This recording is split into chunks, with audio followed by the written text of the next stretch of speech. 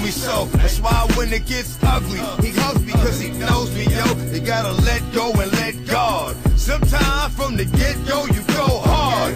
It's like the darker it gets, the brighter my light will shine. So regardless, I'm loving this life of mine. And with the Lord by my side, it don't matter what the car look like. Just let me in cause I'm going for the ride. Faith is blind, ain't got to see it to believe it. I just know you gave me the word that I really needed. So I pray for my enemies, I pray for my family, my friends, my loved ones, and those. What a mighty God we serve. What a mighty God. Mighty God we serve.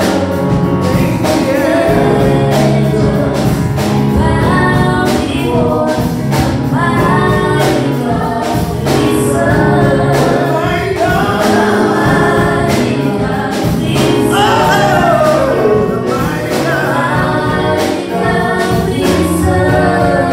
Heaven and earth, they bow before the mighty God we serve.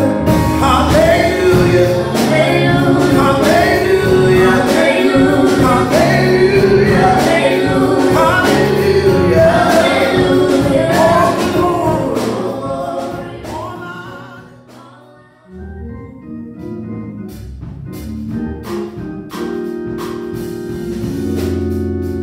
Say God is my everything. God is my everything. He's my joy in sorrow.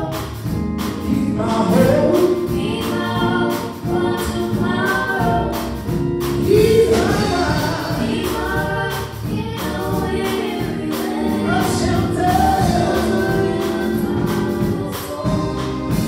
Hey, God is my everything. Oh, God is my everything. God is my everything. He's my joy in sorrow. He's my hope for tomorrow. He's my rock in a weary land. A shelter in the storm. God is my everything. Every year one more time. God is my everything. God is my everything.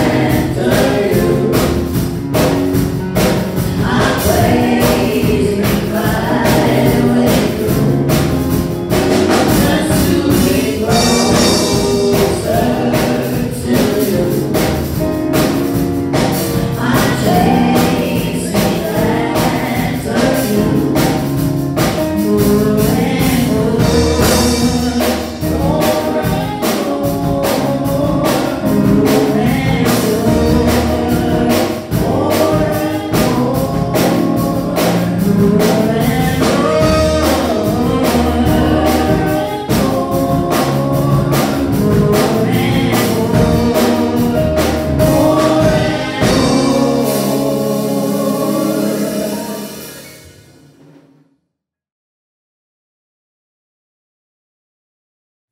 morning.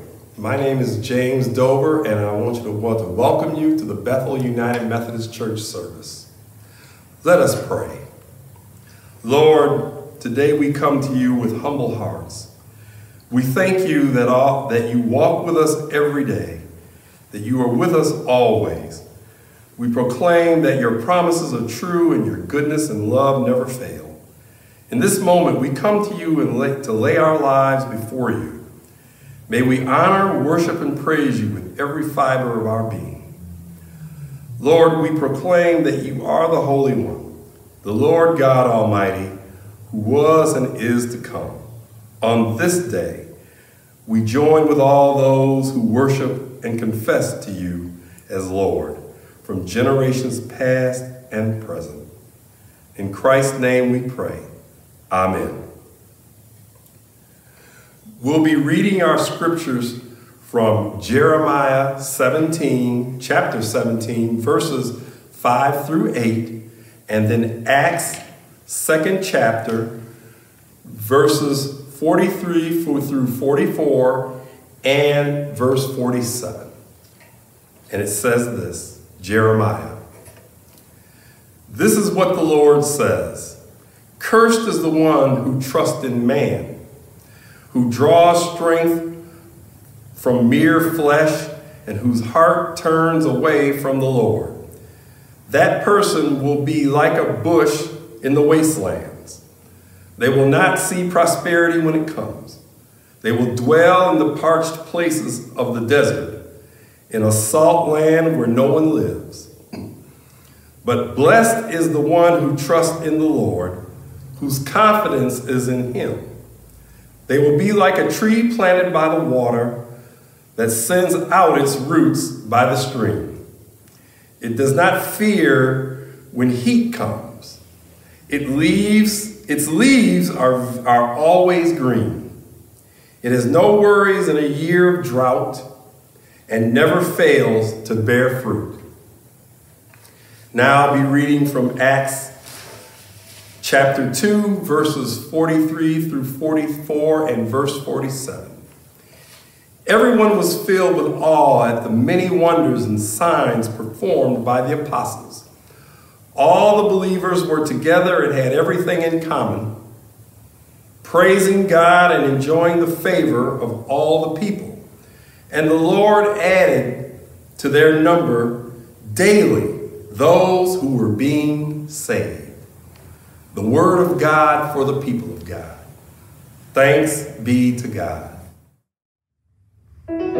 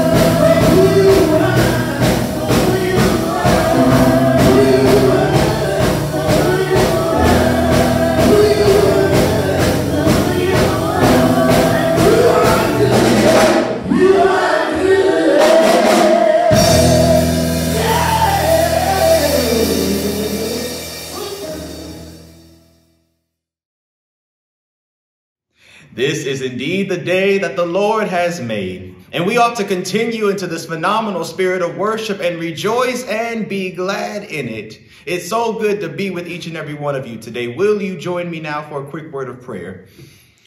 Gracious and eternal God, we are so thankful for you, for who you are, who you have been, and who you continue to be in our lives.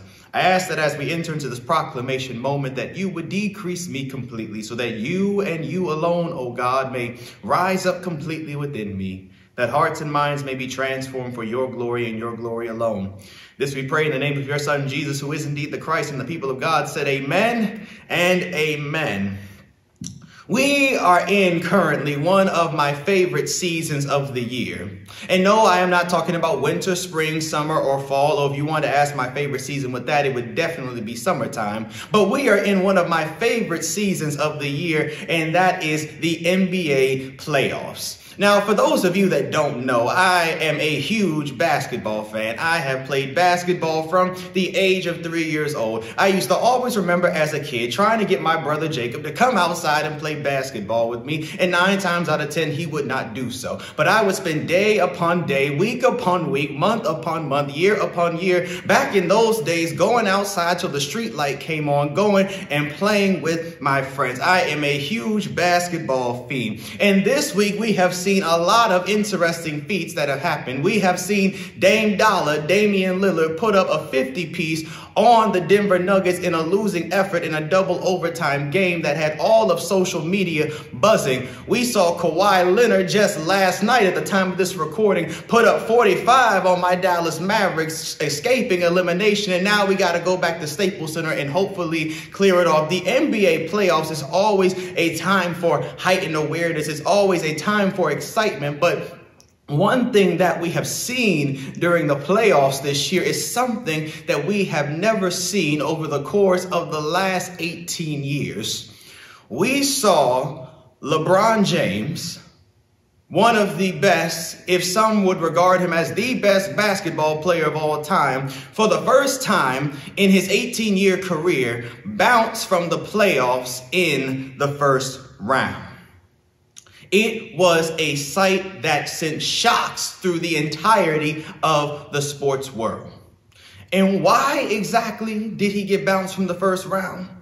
Well, some would argue it's because the second best player on the team went down with injury and was not able to play throughout the rest of the series. Some would argue that it was because of the lack of evolution of coaching and scheme. Some would argue it was the construction of the roster that was done and pieces not being there. But all of it would boil down to simply this: the Los Angeles Lakers, whom LeBron James plays for, did not this year have a good team or management culture. LeBron James was a victim of being in a situation where there was a bad culture. And this isn't the first time LeBron has experienced this. He spent his first 7 or 8 years for the Cleveland Cavaliers where he could never seem to get over the hump. And so then he leaves and goes and teams up with his friends in Miami. And when that starts going downhill, he then goes to LA. LeBron is somebody who is one of the most physically gifted and talented ability basketball players we have ever seen. But what he teaches us is that there are some things that your mere talent, there are some things that your mere ability will not be able to overcome, because one individual cannot change a bad culture. And a lot of us right now can sit here and think that we have ourselves experienced a bad culture. Some of us have experienced a bad culture when we're in school, and we can all think of that one teacher we had growing up that made it really hard for us to learn. We can think about it for those of us that played athletics, and that one coach that rode us too hard, that one coach who didn't believe in us, that one teammate who always talked about us. Sometimes we have bad cultures on our jobs with our bosses and with our co-workers. We can even experience a bad culture with our friends that we choose to surround ourselves with. And let's say it, some of us even have bad cultures within our families, between all the family drama and squabble that we've been holding on to for 15, 20, and 30 years. We can all think of an experience that has had a bad culture and the impact that it has had on us. As talented and as gifted as we may be, because I'm here to tell you, my friends, all of us are talented, all of us are gifted, all of us are touched by God for a particular purpose. But as talented and as gifted as we may be, unless whatever situation we find ourselves in has a collective change of hearts, a bad culture cannot be overcome. And it's in this mindset and in this season of a bad culture that we find the prophet Jeremiah talking to a group of individuals. But see, the bad culture he's speaking of has nothing to do with the school. It has nothing to do with sports. It has nothing to do with work. The bad culture that Jeremiah is talking about and speaking to right now is the church. Jeremiah is talking to a body of people who make up a church that have a bad and a toxic culture. And why exactly is he talking to them, you may ask? Well, because these are people and individuals that may not be different from your church or my church. They are individuals who have gotten caught up in cliques within their church. They are individuals who have been caught up on traditions and norms. They are ones who want to fight over how they want to use the money. They are ones who want to argue about what type of music we may be playing inside the service. They are ones that want to shun those who they disagree with, shun those who make them uncomfortable. They are a group of individuals who have done things inside of their hearts that have angered God. And a lot of us love to talk about a God who loves and a God who cares and a God who restores and a God who redeems. And God is all of those things. But God is also a jealous God. God can be an angry God. And when you do things that upset the heart of God, then God gets angry. And sometimes we need to remember that God gets angry, because sometimes that will put things in perspective for us about who we are dealing with. Because when we see the poor not being cared for, God is angry. When we see society and people being thrown on the margins, God gets angry. When black and brown bodies are being gunned down in the street, God gets angry. And when the heart of God gets angry, there is a reckoning that comes for those who anger God. And Jeremiah is talking to these people right now. And when we get to verse 5 in the 17th chapter, Jeremiah simply goes on to say, "Cursed is the man that trusts in man and makes flesh his strength, whose heart departs from the Lord." You see, the issue that's happening right now with the people there in Israel, and sometimes the people that happen in our churches today, is that we get so caught up in our own strength that we forget who and whose this is all about. Because, see, when the text talks about strength, what it's talking about is not just an ordinary strength. It's talking about a great strength. It's talking about that one thing that you can do almost better than anybody else in the world. It's talking about those who can play the piano or the drums or the organ just about better than anybody else. Those who can preach, those who can sing, those who can pray, those who have the financing and the resources, those who have great strength that is almost unmatched by anybody else. And sometimes we at the church try to lean on our strengths a little too much. We try to lean on our strengths and our traditions a little bit too much. We want to lean on our strengths and the norms that we have created. We want to lean on our pride. We want to lean on our money. We want to lean on the glory days or the heydays of what was, instead of being able to look at what God is doing. And sometimes the issue is that when we have to come face to face with our strength, we have to recognize that when we see our strengths, we are seeing things that make us comfortable.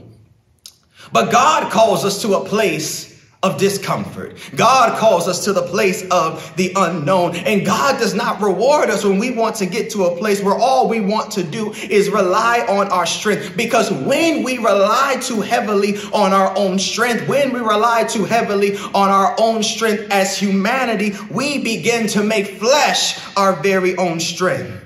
And sometimes flesh being our very own strength is thinking that we have the right to control what goes on in the body of Christ. We have the right to control what happens in the movement of the Spirit in our churches. And when we begin to do these things, our hearts turn away from God. Jeremiah is talking to a church that is in the midst of a toxic church culture crisis, and they are making flesh their very own strength.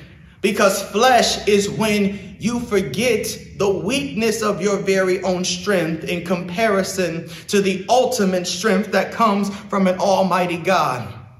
But some of you might be wondering what this looks like in practicality. So let me put it to you like this.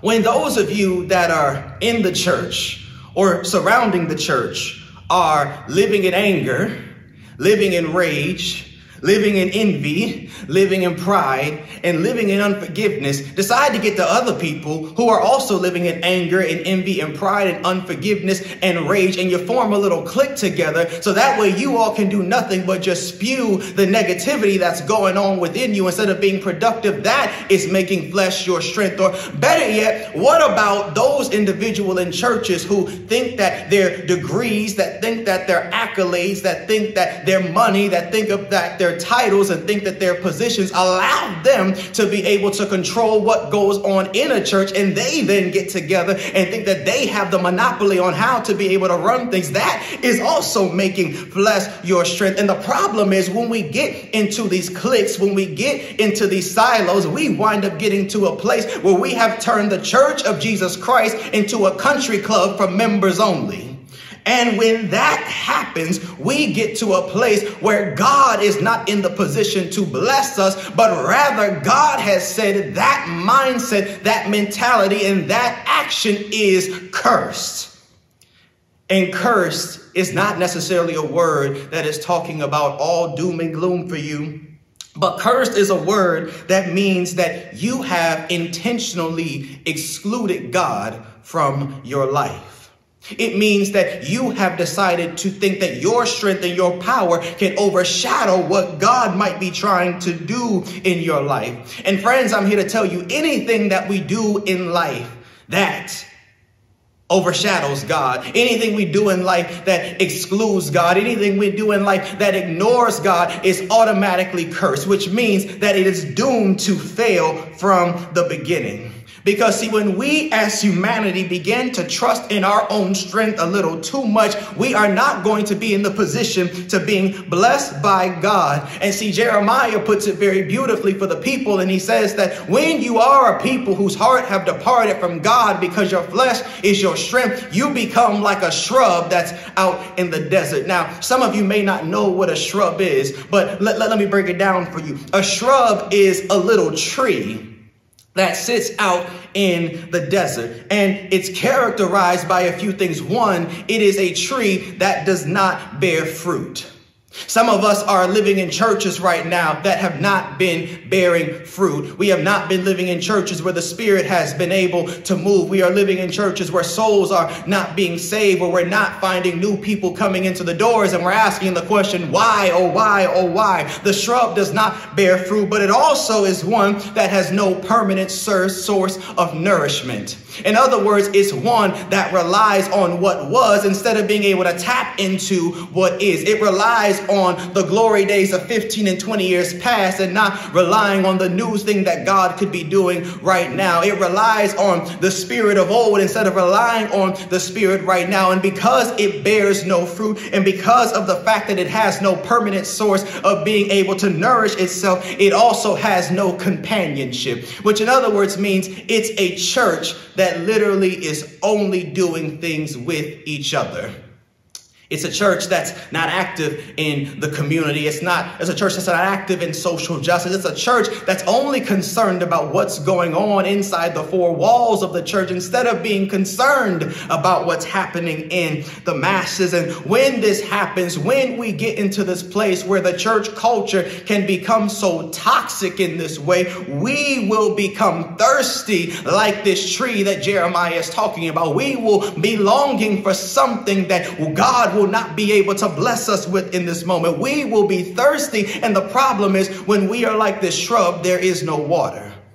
There is no peace. There seems to be no hope. Love seems to not be able to abound, and we get in this place where we are stuck in a secluded loop of spiritual suffering.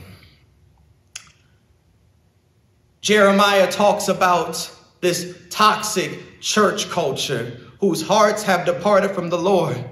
But the good news is, my brothers and my sisters, is that that's not the end of the text, nor is it the end of the story. Because, see, there is always beauty that comes from God in the form of redemption. There is beauty that comes from God in the form of a greater work that is in store for us. And what Jeremiah talks about is, on the flip side of a toxic culture, there is what comes as being a Pentecostal, Christ-centered church culture. And see, in this church culture, it's one that is characterized by being blessed and not cursed.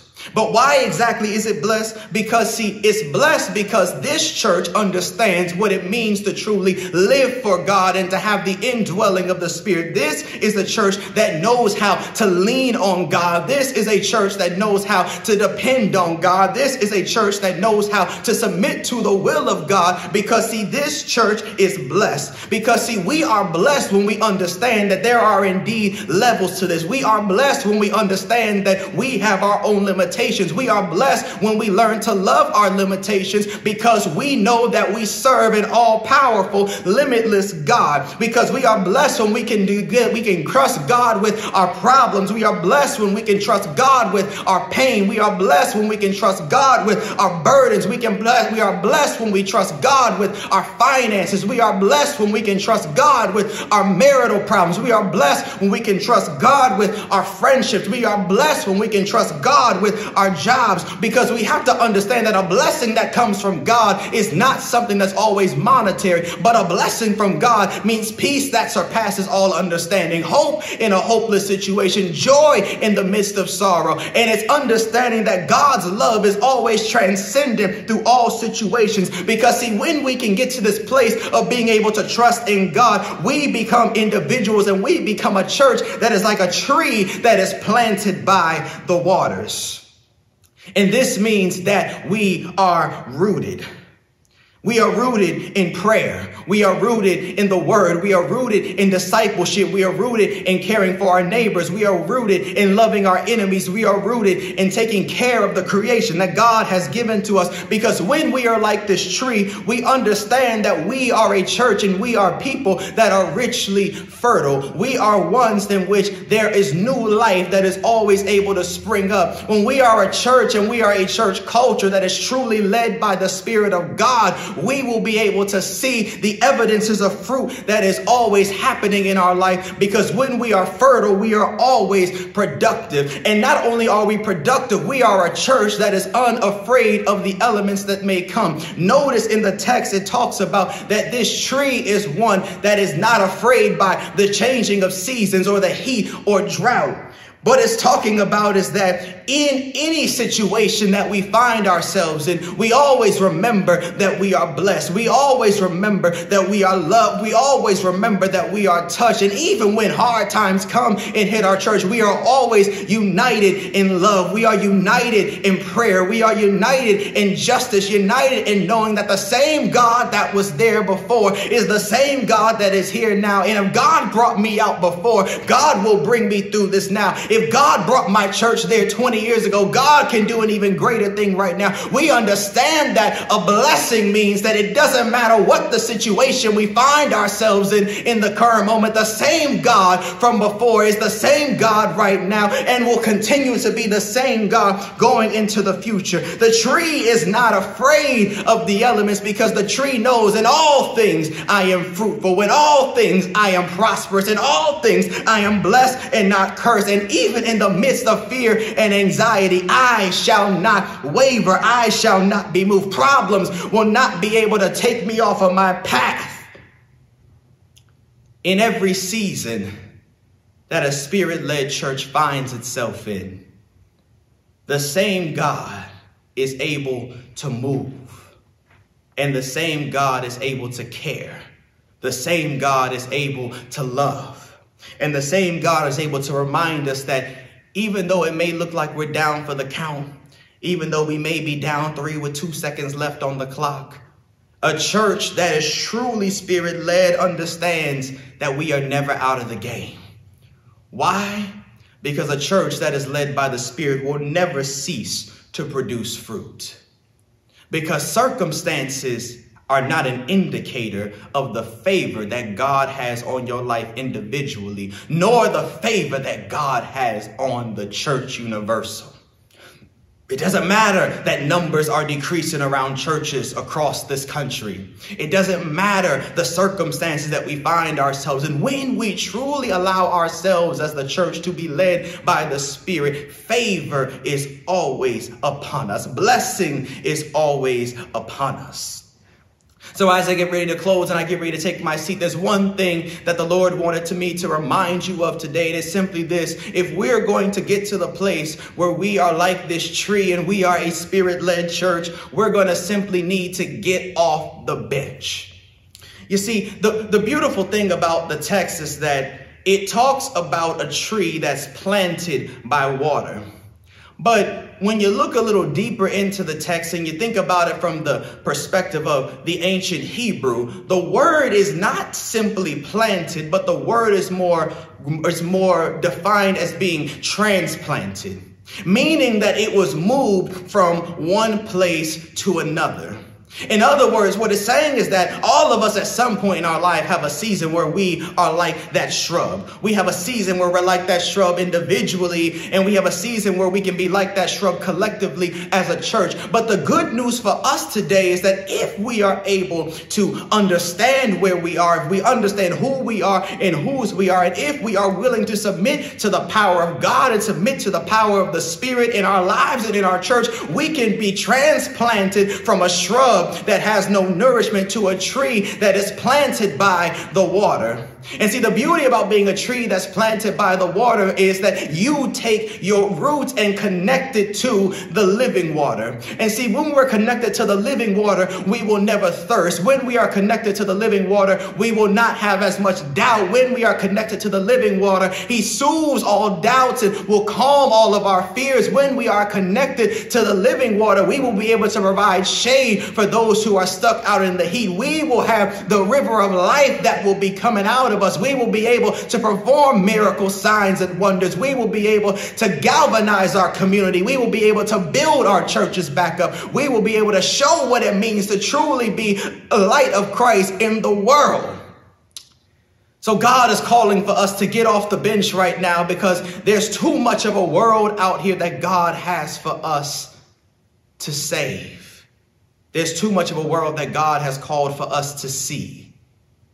And if we can get off the bench, God can use us as individuals, and God can use us as a church to be able to still do greater works than even Christ in the world today. So get off the bench today, my friends, and it's game time. Let's get in the game. Amen.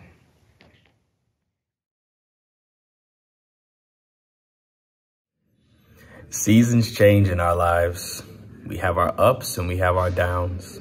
But the one thing we know, that because of Christ, we can be blessed in season and out of season.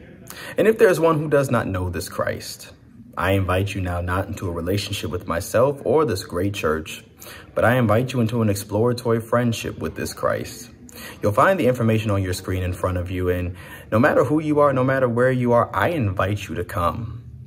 Because God loves you, so do I, and there's nothing you can do about it. Will there be one?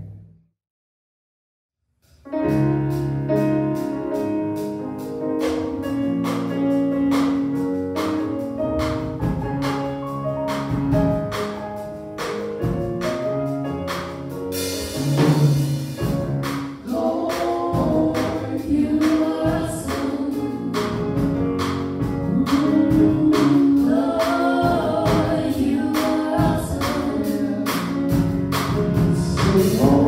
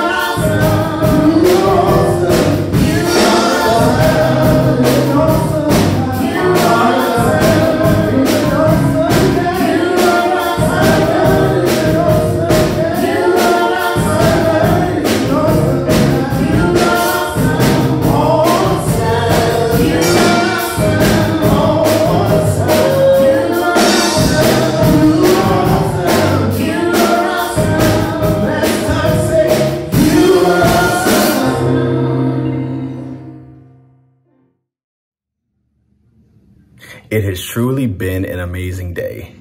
Thank you so much to everyone who participated in our worship experience, to Brother Dover for that dynamic scripture and prayer, to our praise team, but most importantly, to you, our friends, our followers, but most importantly, our family. Worship would not be the same without you each and every week. Receive now the benediction.